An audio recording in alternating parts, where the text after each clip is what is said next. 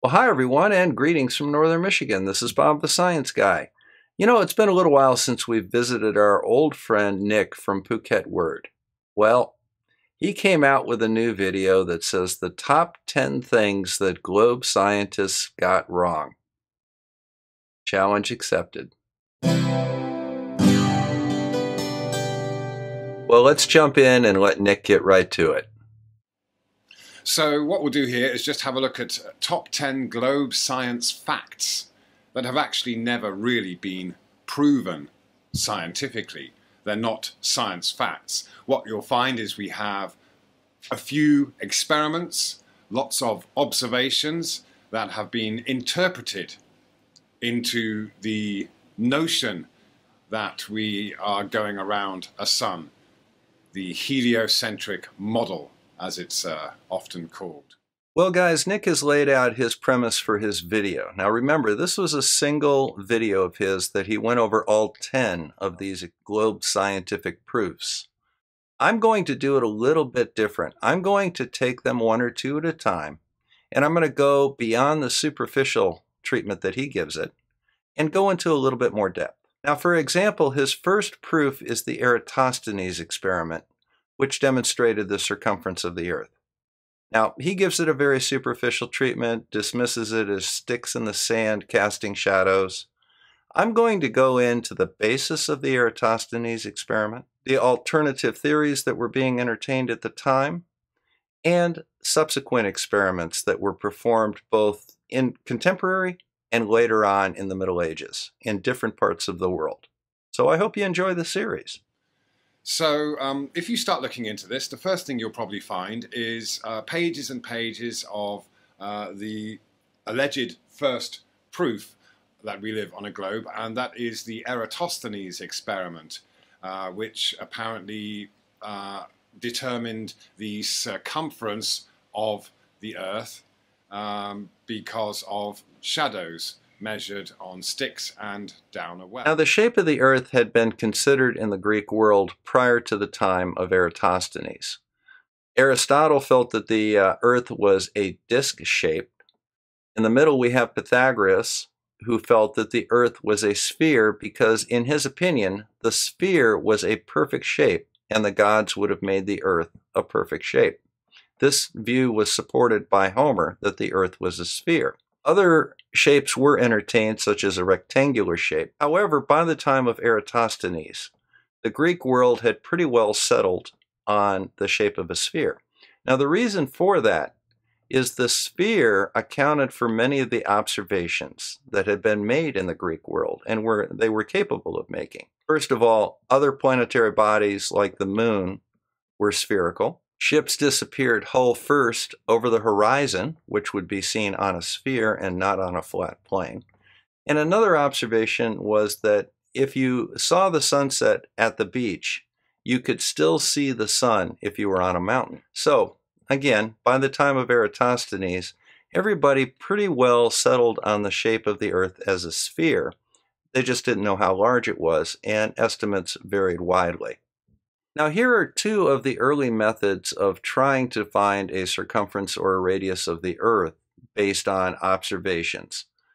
The first was looking at the time it took for the sun to set, comparing a beach to a mountain of known height. The second was looking at a star that was on the horizon in one location and comparing it to the elevation above the horizon in another location. If you know the height of the mountain, or if you know the distance between the two locations, you can get a rough estimate of the size of the circle that is involved. However, these are unsatisfactory due to a problem that we have noted repeatedly in the flat Earth community, and that is the problem of refraction when you're making observations close to the horizon, especially over water.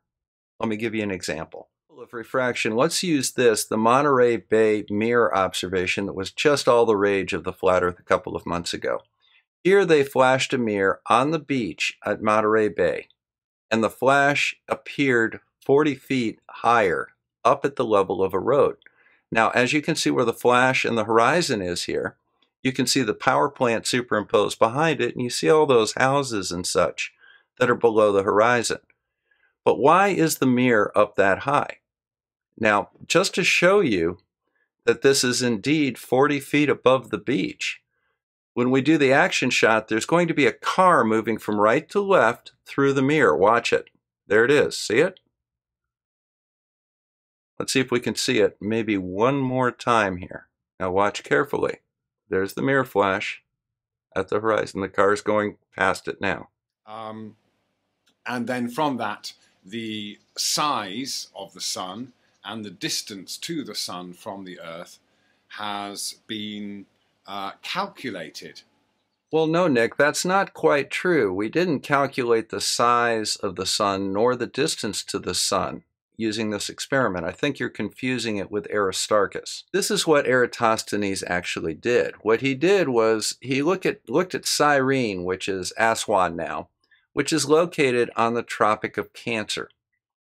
On June 21st, on the Tropic of Cancer, the sun is directly overhead and would shine down to the bottom of a long well in Cyrene.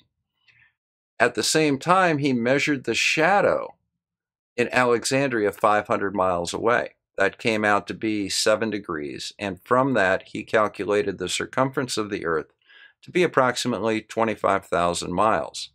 It's 24,901 miles. He did a pretty good job with it.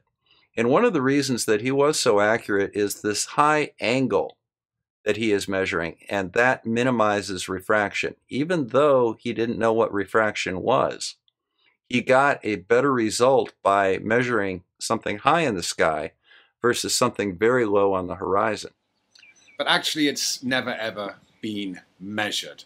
You know, Nick, funny that you should say that, because as a matter of fact, I have done the Eratosthenes experiment myself. We did it on March 20th this year, and I was in Tawas, Michigan, and I did it with BlueMarbleScience, who was down in eastern Tennessee. Now, you can see the apparatus that I used. I used a 7-inch builder's square, a level, and a paint stick, and down below you can see me actually doing it, measuring the angle of the shadow. And from that, I was able to calculate the circumference of the Earth within about 110 kilometers. Not bad. No one's ever been to the sun, and really we don't know what the sun is. Now I'm going to go ahead and stop Nick right there, because these are begging the question fallacies. There's a couple of them here. First of all, he is taking as a given that in order to actually know something, you have to personally experience it. Hence, we can't know the distance to the sun because we haven't personally traveled there. That's not a true premise. He has no supporting evidence for that. So that is going to be simply dismissed. The second begging the question fallacy is that we don't know what the sun is. He's not established that we don't know what the sun is. As a matter of fact, we have a very good idea what the sun is. There are numerous disciplines in science that study the sun, and we've got a good idea.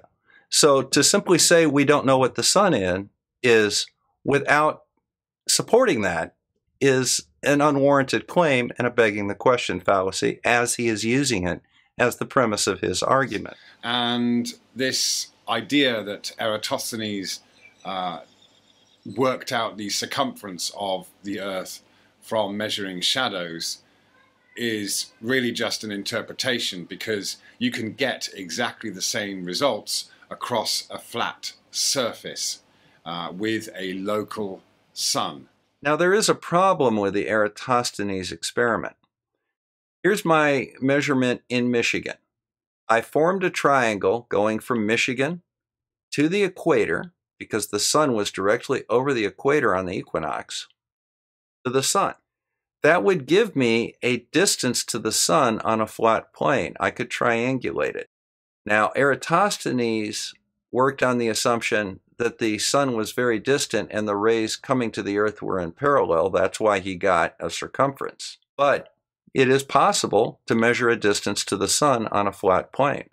That's why we added the second measurement in Tennessee, because we could do the same thing there. We could measure a triangle from the equator to the sun, down to Tennessee, back to the equator.